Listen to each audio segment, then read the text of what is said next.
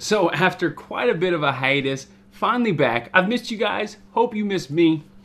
New set, looks dope. Gotta tweak it around, still mess with, some of the colors when we're grading, but I like it. Let me know what you think down in the comments below.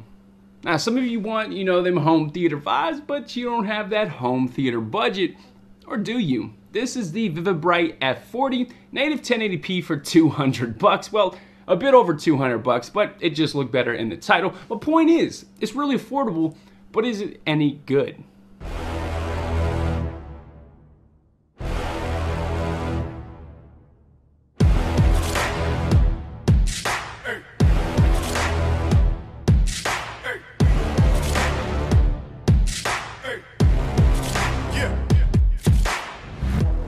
Now let's be honest, man, most projectors are pretty plain, boring, just meh with the design.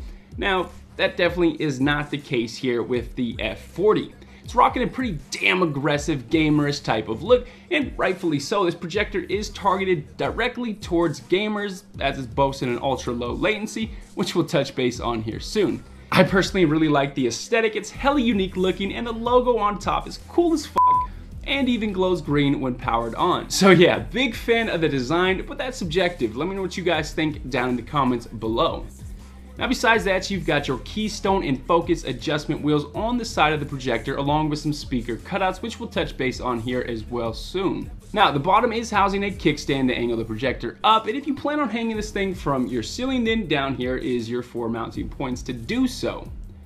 Now I know you want to hear about, the image quality and if it's good or not, which we'll get to in a second, but first real quick, let's go over the ports. So on the back you get two, yes count them, dual USB ports on the back. Now these will power up like a Fire Stick, or my favorite feature, allow you to play media directly off a USB drive, which is hella convenient.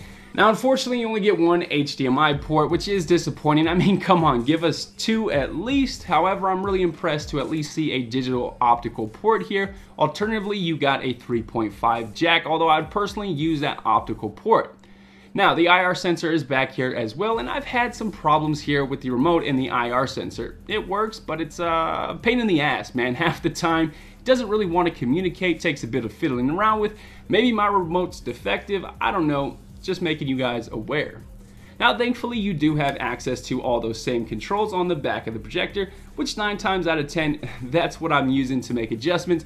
Otherwise I'm going to end up throwing that remote against the wall.